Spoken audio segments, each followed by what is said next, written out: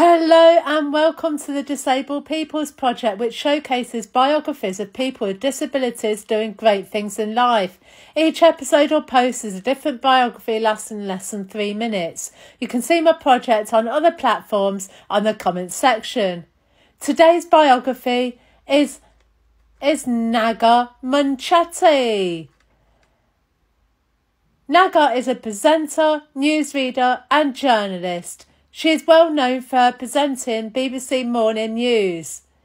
Naga Munchetty said that she was only recently diagnosed with adenomyosis despite suffering from symptoms for years. Symptoms can include heavy periods and pelvic pain. It is reported many women do not receive a diagnosis and symptoms get ignored by the medical profession, which Naga has raised awareness of through campaigning and various interviews. As with all the biographies I've done, adenomyosis is considered a disability if the person chooses to, the choice being the optimal word, but is protected under English legislation, the Equality Act 2010.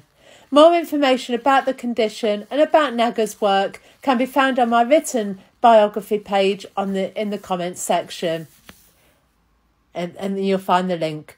Thank you for listening. Like and follow if you want more.